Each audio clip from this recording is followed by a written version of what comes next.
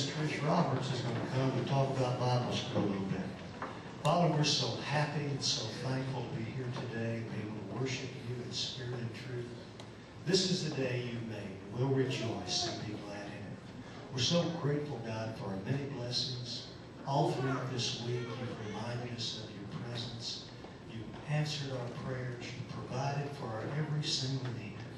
You've proven yourself again, Father, afresh and anew, as our Jehovah Jireh. And we thank you for that, God, and pray that you would be with each person here, whether they've been in this church for a while, or they're just visiting today, or just kind of wondering what you're doing, and just trying to find out where they should be in their life at this present time. We just pray, God, that you would be gracious to each one of us, merciful, and just speak to us clearly, lovingly, patiently, in a way that we can understand and respond to. Because we believe, God, that you're on the throne today, that you have everything under control. And there's nothing that's going to happen in this day that isn't first filtered through the nail-pierced hands of our Savior, the Lord Jesus Christ. We're so thankful for that. And ask God that you would just help each one of us to submit our lives unto you today, knowing that whatever that means, it's the best. Your will is the best. Your way is the best. And we thank you for that, Father. And just pray again that you be with us as we worship. We go through this time of preaching and teaching your word. And all throughout this day, we'll be constantly filled with the awe and wonder of what it means to be yours and to be loved by a God like you. So thankful, so grateful, Father. We ask all this in Jesus' name. Amen.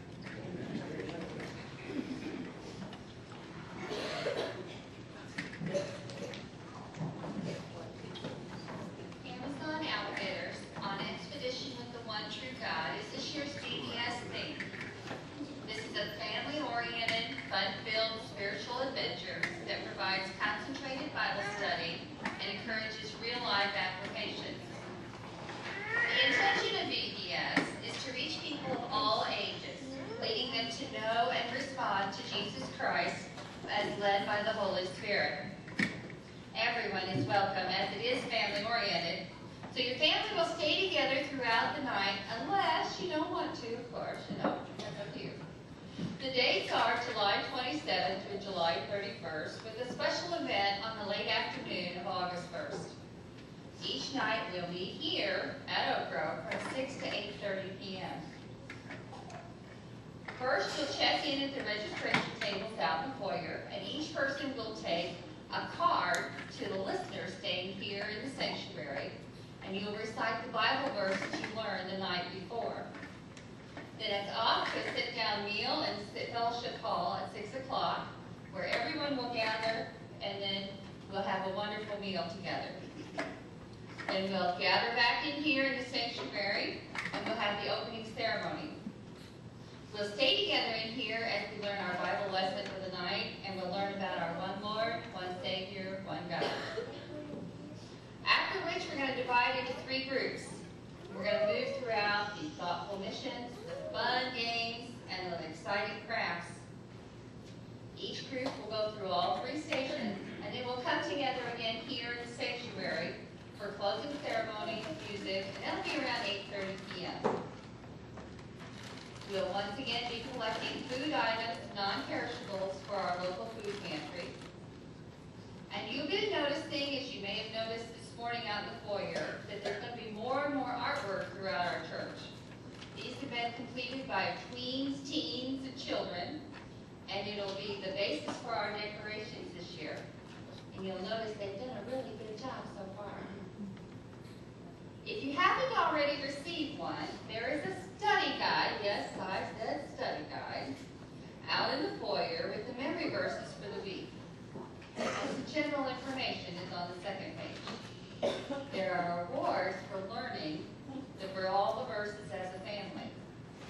And since you set the study guide early, there's no reason why you as a family can't learn all the verses together and be prepared for the memory portion of our week. We ask you to please be in prayer for all those that are volunteering and all those that will be attending. Early registration is going on now out in the foyer, as well as each what you missed. And we, the volunteers, thank you. Children's Church is dismissed. We invite you now to take your hymnals, turn number 249. We'll sing all three of these. 249.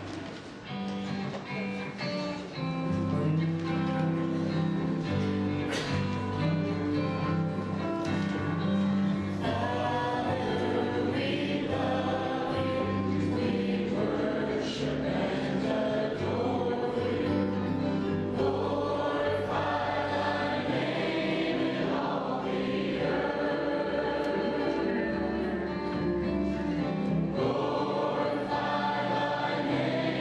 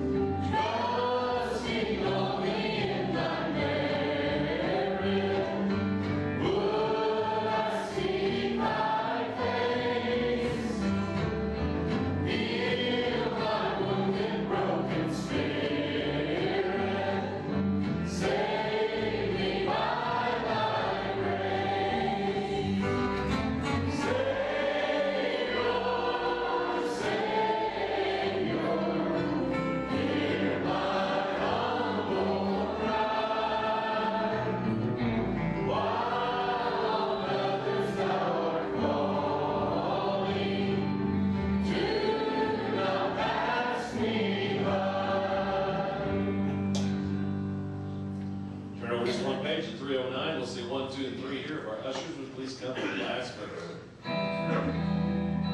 1, 2, and 3.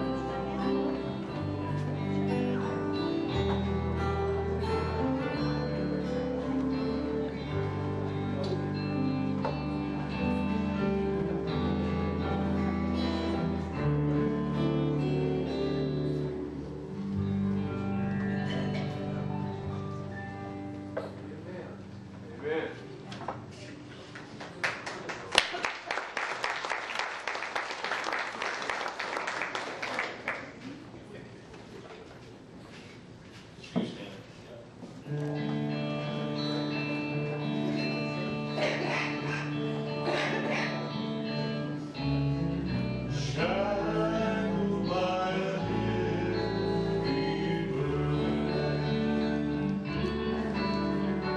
neath the load of guilt and shame,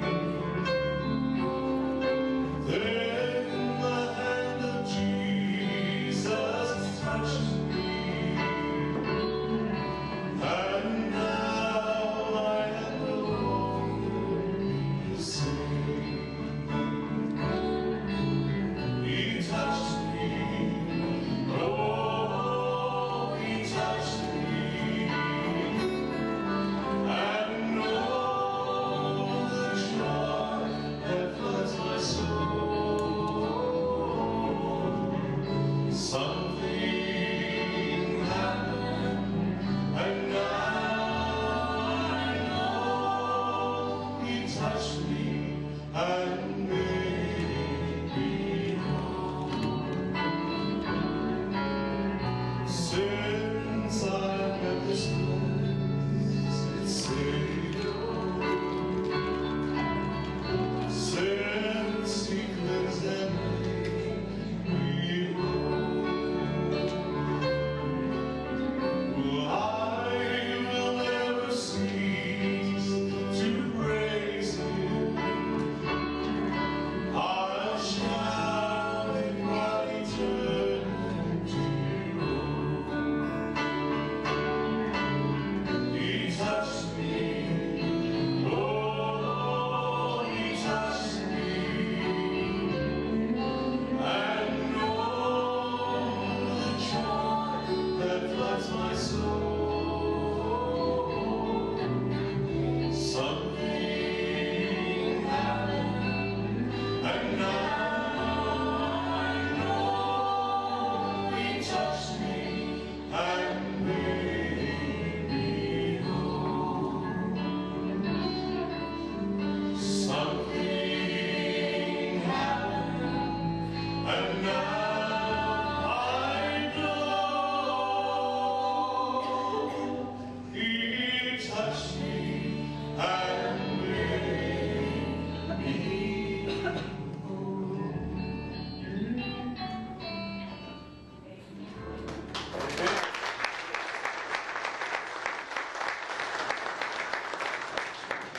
I'll take your bulletin in just a minute. Let's do a little business here. Tonight at 6 o'clock, we'll be meeting in the fellowship hall in prayer and preparation for our Wednesday night outreach event, which is a block party near the Victory Edition there behind KC Hall on a little curb there outside of North Buckhoo Street. So if you're a part of that group or would like to be, we'll meet here in the back just the last minute talking about who's going to be where, doing what, because it's sort of a family carnival kind of an atmosphere thing. There's going to be snow cones and cotton candy, and there's a bouncy house for you people that like to bounce. Rachel got a hold of the balloon lady, so we're going to have balloon animals, all that kind of stuff, and some games and that type of thing. And that'll begin at 6 o'clock on Wednesday night. So if you'd like to be part of the group that's putting that on, or just be part of the whole process, come back tonight at 6 for that time of preparation and prayer. And of course, the main thing is handing out the New Testaments, and if you were able to be with us on Wednesday night, it's such a great thing. The weather was great, food was fantastic, music was pretty good, and had a lot of people out, and it was good to see so many of our people making connections, visiting with people, and hearing your stories about sharing the gospel with people and giving them the New Testament. And so we appreciate everybody's prayer about that and obedience to that. But that's coming up. You already heard Trish give all the announcements about the Bible school. There's a lot in the bulletin about that. Notice down at the bottom of the inside page there, August the 2nd, we'll begin our sanctuary remodel.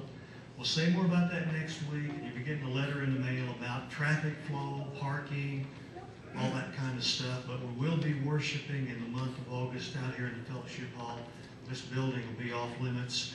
And that begins on the 2nd, which is a Saturday. So if any of you guys would like to come and help us, we're going to remove all these pews, take them out and down around, put them in the basement underneath. Then we'll be ripping the carpet out be reconfiguring this stage area and getting it ready for the new carpet and the painting and everything that'll follow after that. So if you want to help with that, see Larry Lewis, our chairman of the deacons, or Brett Giacomo, who's in charge of our trustees, or call the church office and say, hey, I want to help. We'll put a wrench in your hand as we do that. I think somebody said something about maybe we'll have lunch that day too, but I think we can probably work something out for that. So that's kind of synopsized here on the back at the bottom, what's going on during the month of August. And as I said, we'll get a letter out here in a week or so. Don't want to overshadow Bible school too much. We've got a lot on our plates and a lot of plates on our table right now. So please be in prayer about all that stuff, and ask God what He'd have you do in helping us out during this summer season of outreach. All right, Luke chapter 16. Let's turn there this morning. Good to see you all. Glad you're able to be with us today. If you're a visitor, don't feel like a visitor. Just relax. Enjoy yourself. See what God will do. We're reading Luke 16:19 through the end of the chapter. Luke 16, beginning in verse 19. There was a certain rich man, clothed in purple and fine linen, and fared sumptuously every day. There was a certain beggar named Lazarus, which was laid at his gate, full of sores, and desiring to be fed from the crumbs which fell from the rich man's table. Moreover, the dogs came and licked his sores. And it came to pass that the beggar died and was carried by the angels into Abraham's bosom. The rich man also died and was buried. And in hell he lifted up his eyes, being in torments, and seeth Abraham afar off and Lazarus in his bosom. And he cried and said, Father Abraham, have mercy on me, and send Lazarus that he may dip the tip of his finger in water and cool my tongue, for I am tormented in this flame. But Abraham said, Son, remember, you in your lifetime received good things, Lazarus evil things. Now he's comforted, and you're tormented. And beside all this, between us and you, there's a great gulf fixed, so that they which would pass from hence to you cannot, neither can they pass to us that would come from thence. Then he said, I pray thee therefore, Father, that you would send him to my father's house. For I have 5 brethren, that he may testify unto them, lest they also come to this place of torment. Abraham said to him, they have Moses and the prophets. Let them hear them. He said, Nay, Father Abraham, but if one with them from the dead, they will repent.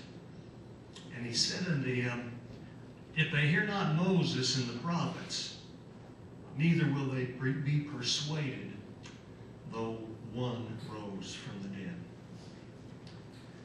In this passage, Jesus pulls back the curtain of eternity and lets us see what happens after death. It's the best section of Scripture I could find to summarize what Jesus said about heaven and what Jesus said about hell. If you've been around here a while, we've done whole 13-week studies on heaven and hell and the afterlife and those types of things. So it's quite complex, quite detailed. But this story gives us some pictures that we can sort of hang on. There's basically 3 viewpoints on eternity, on the afterlife. There is the atheistic or the materialistic viewpoint. That is, you and I are just blobs of protoplasm. We were just biological gobbledygook that somehow got together one time and worked into this and evolved into this and developed into this, and here we are. And so we're like higher animals, and we're born biologically. All we are is biological. There's nothing spiritual about us. There is no afterlife. There is no God. And so when you die, you're just dead. John Lennon, you remember John? He said, imagine there's no heaven. It's easy if you try. No hell beneath us and above us, only sky. And then he said something very insightful. He didn't know what he said. He said, imagine all the people living in the world today. His buddy Paul said, when you die, you just conk out. Maybe Paul is refracted his opinion since the last I read Paul, and hopefully John did something before that bullet ended his life in 1980. But the truth is, there are a large number of people that believe that we're just higher forms of animals. We're born, we live, this is the only thing there is. Grab all the gusto, make all you can all you get, and sit on the can. That's what some people live. That is their modus operandi. That is their motive for living.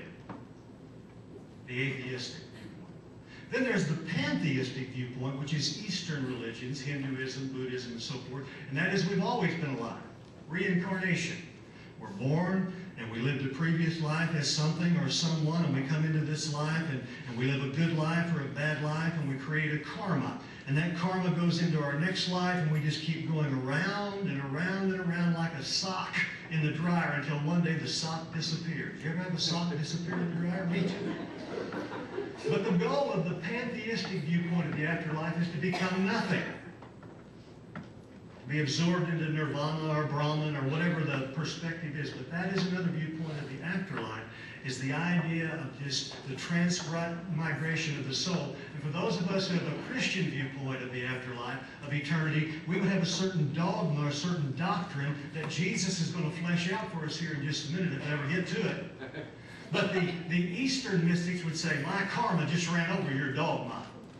And I would say, well, my Jesus rose from the dead. What'd your Buddha do? So there is the atheistic viewpoint. You live, you die, you're dead. There is the pantheistic viewpoint. You just keep going around and around and around and around until you become nothing. But then there's what Jesus said, which is the theistic viewpoint. And he said that both heaven and hell are, number one, real places where people exist, and number two, real states of existence where people see, know, sense, feel, and they both last forever and ever and ever. Now, write this down because I've got a lot to say but a short time to say it. As you read the whole evidence in the Bible about the afterlife, about eternity, about these two places called heaven and hell, you see that the afterlife, the doctrine of eternity, has three stages of development. There's the immediate, there's the intermediate, and there's the ultimate. Now, this story describes the immediate afterlife, the Old Testament understanding of heaven and hell, of eternity. Everything changes when Jesus goes to the cross and rises from the grave. I'll get to that in a minute. But Jesus is telling a story simply reflecting the Old Testament teaching and understanding about what happens when a person dies. The heaven and hell, the afterlife, the eternity. In the Old Testament time, the godly people, Abraham, Moses, David, Malachi, Ruth, Esther, all of these Bible heroes that we know, people that believed in the one true God, when they died, as this Lazarus character, this beggar man died, they are taken to a place called Abraham's bosom, also called paradise.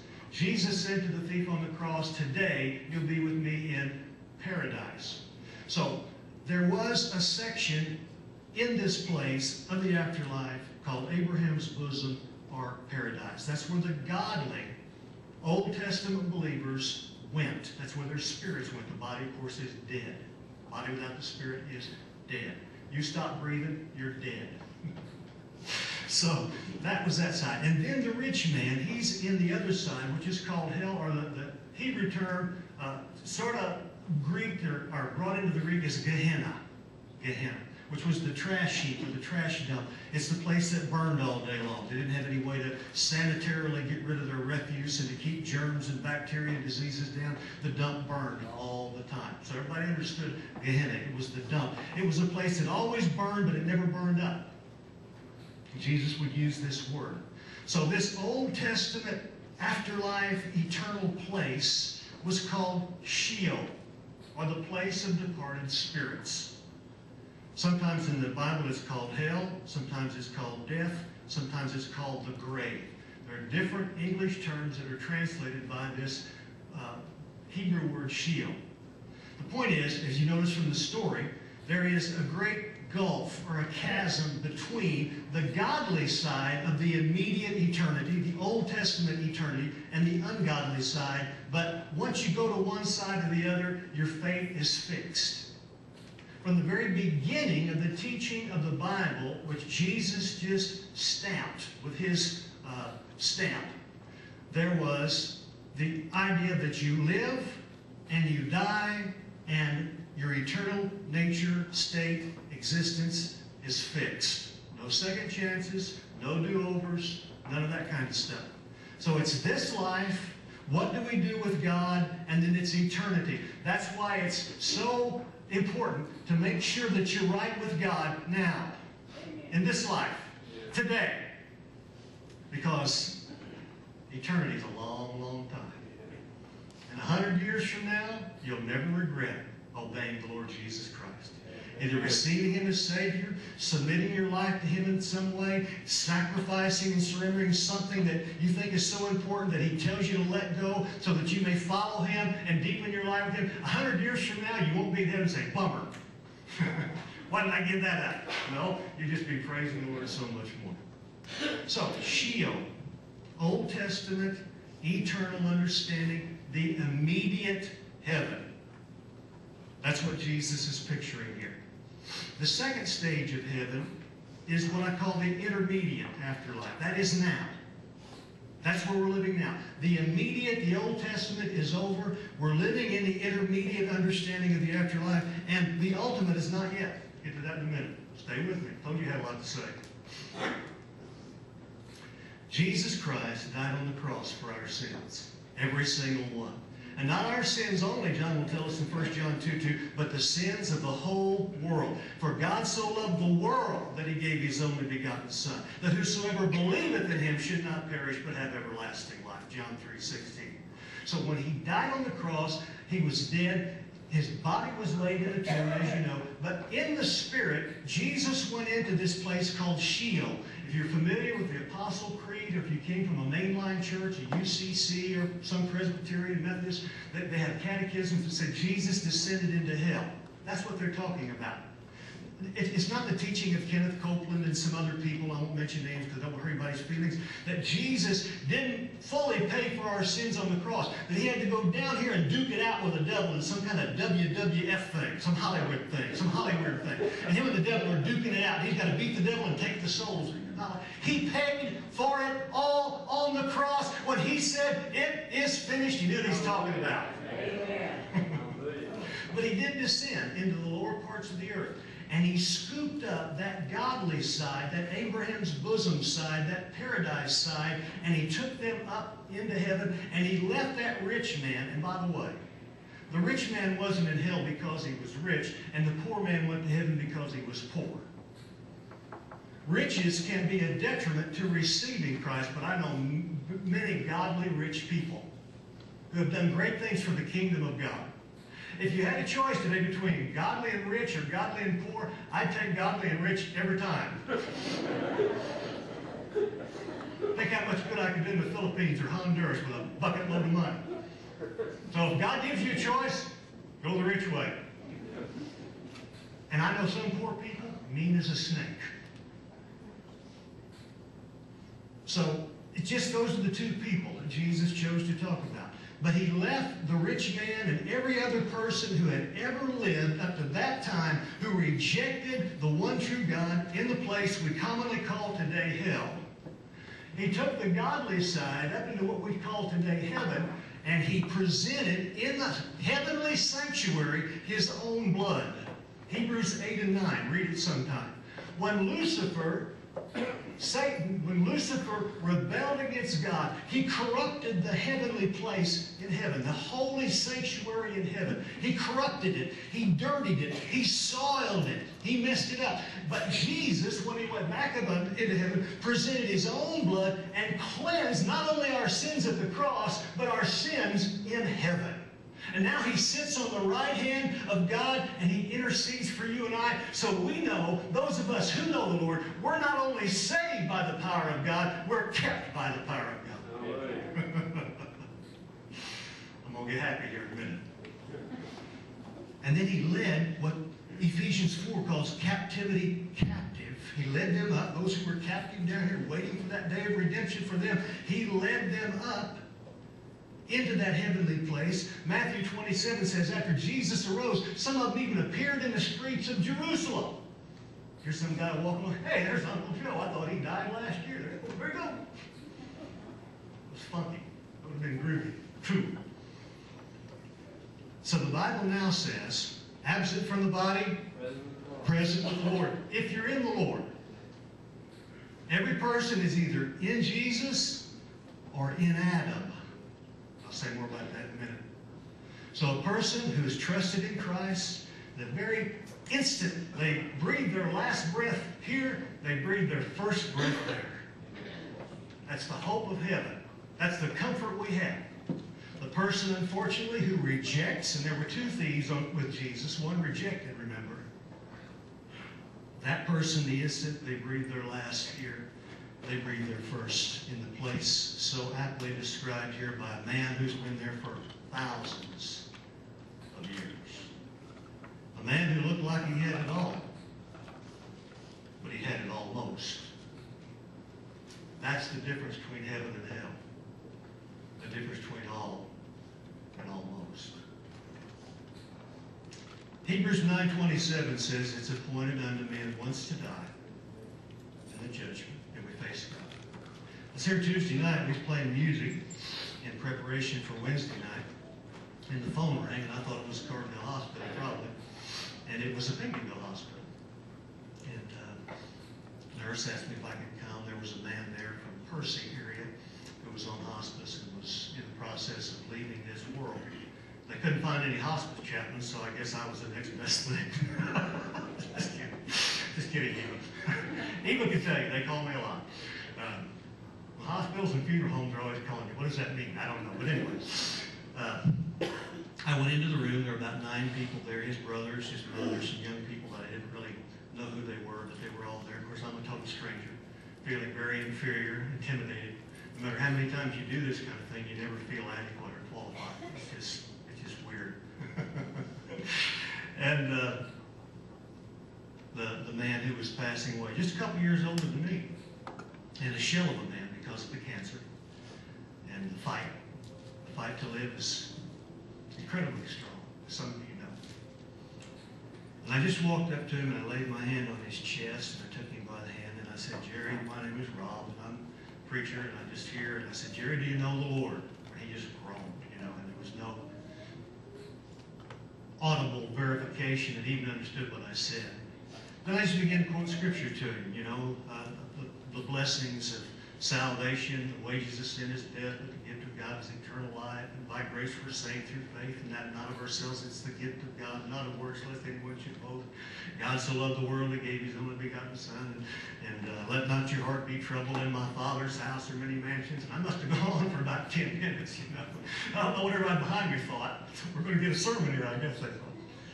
And then I prayed for Jerry and spent 15 or 20 minutes with the family, and the hospice nurse came in, and she was very gracious and thanked me, and then she sent me home. I was glad.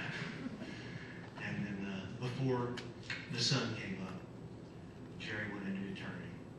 What happened to Jerry? I don't know. I don't know. But that's the truth of heaven and hell in what I'm calling the intermediate, in the present. We live this life. We've all sinned. All of us is guilty of sin, guilty of sin. And yet God loves us, and he sent his Son to take our place, to take our punishment, to take our penalty, because the wages of sin is death. We receive Jesus Christ, it's heaven. If we reject Jesus Christ, it's hell. Number 3, got to get moving. There's the ultimate heaven. Now, beyond this, Jesus is going to rapture the church. It could happen at any moment. It's impending. It's imminent. Watch Israel. Watch what's going on in the world. Jesus Christ is one day going to have that angel blow that trumpet, and we're out of here. In a moment, in the twinkling of an eye, the Bible says. And then, all hell's going to break out on planet Earth. Out of a 7-year period, divided by 3.5 years, tribulation, great tribulation, a lot of stuff, don't have time to go into that. And then Jesus returns with us, Revelation 19, sets up his kingdom on the earth for 1,000 years. Satan is bound, and we live here and rule as his co-regents. After that 1,000-year period, Satan is loose for a little season. He finds men still ready to rebel against the one who sits upon the center throne of the universe, ruling with a rod of iron, Psalm chapter 2. And Jesus puts down that little coup d'etat quite quickly.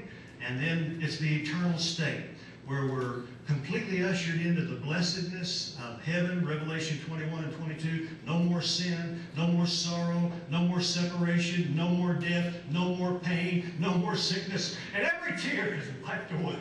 Praise his name. Hallelujah. Then Revelation 20 talks about the great white throne judgment.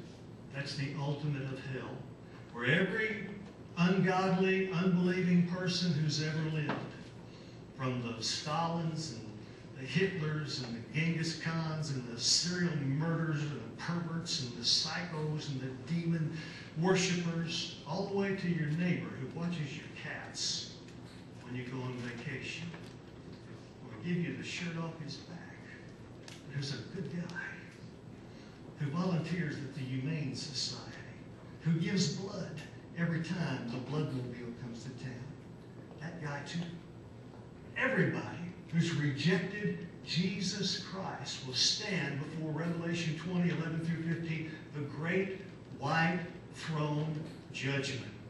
And all the books will be open, all the things they did, all the accomplishments, all the achievements, all the accolades. And they think that's going to get them in. They think that's going to be enough. But the very thing they think is evidence to get them into heaven is evidence to send them into hell. Because there's another book, and it's called the Book of Life. And they're going to be led to that book in stunned silence before an almighty holy God. And they're going to see that when they were born, God wrote their name in that book because they're a person of great value and worth, precious in the sight of a loving Heavenly Father. But then they're going to see that there was a day when they died and their name was blotted out of that book. And only the people whose names are in the Book of Life will experience the ultimate joys of heaven. And those who are blotted out will be sentenced to the fires and the isolation of hell. It was C.S. Lewis that said, hell is man saying to God, leave me alone, and God saying to man, you have your wish. You have your wish. Now today, there are two deceptive lies being taught and accepted concerning heaven and hell, concerning the doctrine of eternity. Number one, universalism. That is, since Jesus died on the cross for everyone, everyone goes to heaven. Let me say something that's going to make some people mad. I'm not saying it to make you mad, but makes you mad, maybe it'll wake you up. A lot of people in Southern Baptist churches are universalists. Practically. They would agree theologically, Jesus died, that people need to repent, they need to be born again, but they never share the gospel with anybody. They just sort of hope their loved ones get to heaven someday. They just sort of hope their friends make it to heaven someday. They just sort of hope their co-workers get to heaven someday. I've done funerals and I say, did he know the Lord? Well, I hope so. Why didn't you tell him? If you had the cure for cancer, wouldn't you share it?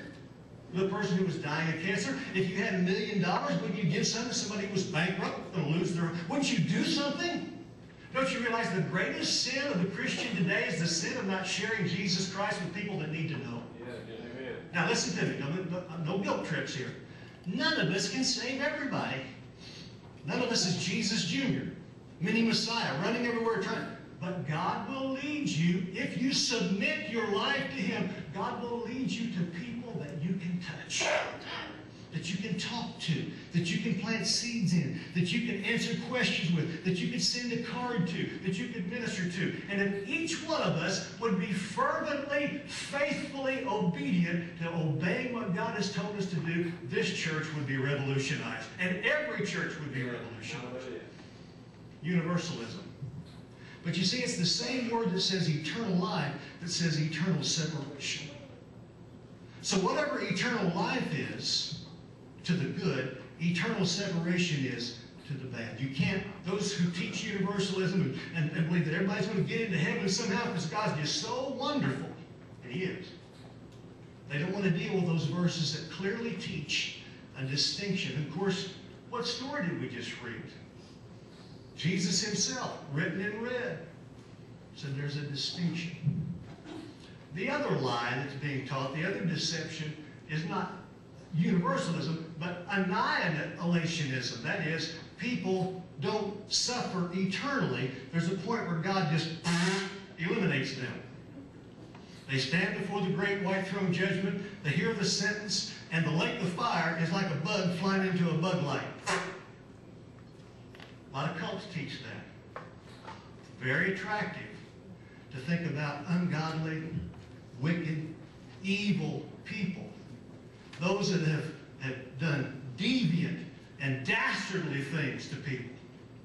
That they would just stand before God and then they cease to exist. But the Bible teaches clearly eternal life, eternal separation. Clearly. Clearly. Now look at verse 27 with me. We're almost done. I know this has been an intense excursus. Somebody get that phone. Somebody call and say, will he please shut up? 5 more minutes. 5 more minutes.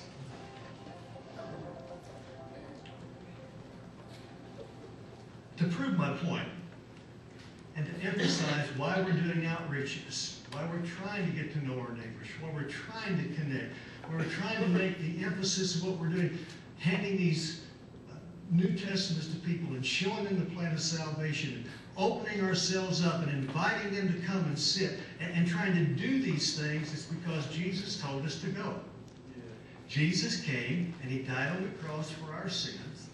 And He didn't say, now you just hang around till heaven because everybody's going to heaven anyway. He said, you got to go. You got to go. You got to go. You got to take the good news that your sins are forgiven, forgotten, forever, and you've got to share that with people I lead you to. As you're going, Matthew 28, participle, as you're going, just here and there, as God opens the door. It's so beautiful, it's so wonderful, it's so supernaturally natural. To just, hey, could I tell you something? Hey, could I talk to you about the day that changed my life? Hey, could I share something with you that I've really wanted to say for a long time? Just as God leads you, as He gives you opportunity. Some people are big talkers and they like to chew the fat. They got the gift of gab. Other people are writers and they're card senders. And whatever your personality is, God will baptize it with the power of the Holy Spirit and use you for His glory in a way you never dreamed possible if you'll let Him.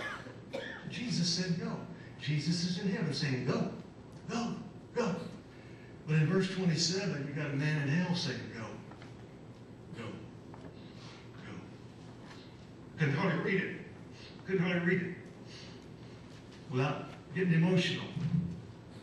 You got a man in hell saying, please send somebody. Please send somebody. I tell you what, Father Abraham, if Lazarus would just rise from the dead and they saw him, the people in the old neighborhood, my brothers and all my old peeps, my posse, they wouldn't want to come here. Remember there was another Lazarus? Jesus resurrected him. Chapter 11, John. Chapter 12, you know what they were trying to do? Kill him again. We'll read it sometime. Here he is sitting with Jesus in John chapter 12, and people are coming around and talking to the guy that was dead. Now he's alive. And the religious leaders said, we've got to find a way to get rid of him. That's what Father Abraham, who's on the other side, more knowledge than you and I have. He says, they've got the Word of God. At this time, Moses and the prophets. Now we've got the New Testament too. He said, if they won't listen to my word, they wouldn't even believe if somebody rose from the dead.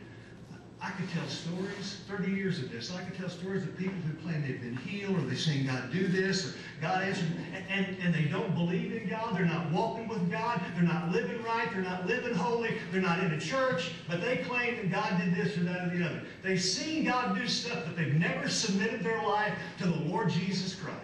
They've never bowed the knee. They've never humbled the heart. They've never allowed the redemptive power of the Holy Spirit into their minds. They know about God. They have a knowledge of God. They They go to some churches. They got some beliefs, but they have not been born again. And because of that, they're going to hell. But that can be remedied in an instant. In an instant. Today, the Bible says, is the day of salvation. If you hear his voice, harden not your heart, Paul says in Corinthians. Today's all you've got. This is it. This is it. As most of you know, my wife has been very sick for some time. I doubt very seriously that most of you have any idea how sick she was or has been. But on Friday night, I was here at a wedding this weekend and just did the wedding rehearsal. And was on the way out, called Mom. Mom had Wyatt. Wyatt's our 4-year-old, if you don't know. So Mom and Dad had Wyatt. Said I'd be right there. Well, I no longer hung up and the phone rang and it was my wife. She said, you need to come down here, Carbondale Hospital. I said, why? She said, I have lung cancer. And the doctor had come in. I'd been there all day waiting for him to come in. We'd had a test done on Thursday, waiting for the results of it. But I had to get up here because people are getting married. So, anyway, I called Mom and family, went down to the house, told Mom and Dad, and then went down there. And I walked into the room, 402, and gave my wife a big hug, and she cried a lot. And after, 30, 45 seconds, she started to gather herself, and I got off top of her, and tears streaming down her face. And the first thing she said to me was, I wanted 50 years with you. And I said to her, all we have is right now. That's all we have. It's right now. All you have is right now. So this is a right now moment for everybody here. If you need to receive Jesus Christ as your personal Lord and Savior, it's a right now moment. If you need to repent of sin and come back to Him in some way, you've not been walking to Him, with Him, you've not been talking to Him, you've not been living like a Christian, you've not been doing like you should, it's a right now moment for you. If God is speaking to you about something else and you need to respond to Him, anything, in your marriage, in your family, in your life, it's a right now moment. And some people right now are saying about this right now moment. I've been in a lot of these right now moments. I've heard these preachers say this kind of stuff for years. One day it'll be over. And as I said, you'll never regret 1 minute, 100 years from now, how you responded to God in those right now moments. Jesus said in this passage, there is a heaven, there is a hell. But in between, there's now. There's the life that we have to live for our Lord and Savior, Jesus Christ. Right now is all we have. And so right now, Father, I would pray that if there are any here that need to respond to you today, they would do that. They'd put away pride. They'd stop making excuses. They would simply submit their lives to you today. Right here, right now. To receive Christ as Savior, to present themselves for baptism, to become part of this church family, to serve you in some way, to repent of sin that they've tolerated and made excuses for a long time, to begin living more righteously and holily than they ever had before, knowing that one day they're going to meet you, that you're a gracious, merciful, but you're also a God that's full of justice. Father, I pray for those that are just settling for a little bit less than God's best. They got to a certain point in their walk, they've got to a certain point in their life, and they just sort of let off a little bit. And yet you have blessings for them. You have things you want to do in their lives, and they're so close if they just keep walking. Lord, I know there's an enemy. His name is the devil, and I know he's active in many different ways. But I pray at this time that these people sitting here today would listen to your voice and simply do what you say, whatever that is, that you might be glorified. and that they may feel your presence like they never had before and know your pleasure in them. That when we don't do as we should, when we don't respond like we know, you don't condemn us. You're just grieved for us because we've just said, no, God, I don't want it your way. I want it my way. No, God, I think I can do better than what you've got planned. And he knows that the best plan of all is when we just say yes. And of course that means trust. And Father, that's hard for some people. But that verse that says, absent from the body, present with the Lord, is preceded by a verse that says, we walk by faith and not by sight. Trust in the Lord with all your heart, and lean not unto your own understanding. In all thy ways acknowledge him, and he shall direct your paths. Be not wise in thine own eyes. Fear the Lord, and depart from evil. And that's what I'm inviting you to do this morning as we come to this time of invitation. As God leads, if you need to come, you can do that today. Todd, what number? 324. Let's stand together. Hymn number 324. Let's stand together and sing. God is calling you and you come. 324.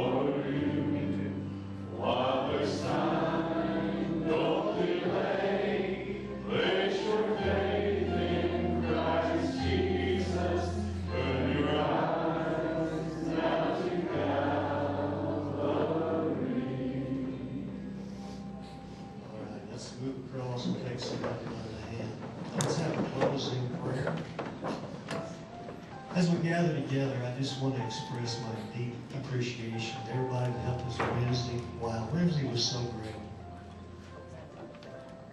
I mean, it was even better than the watermelon. And I love watermelon. It was just so good. So thank you all.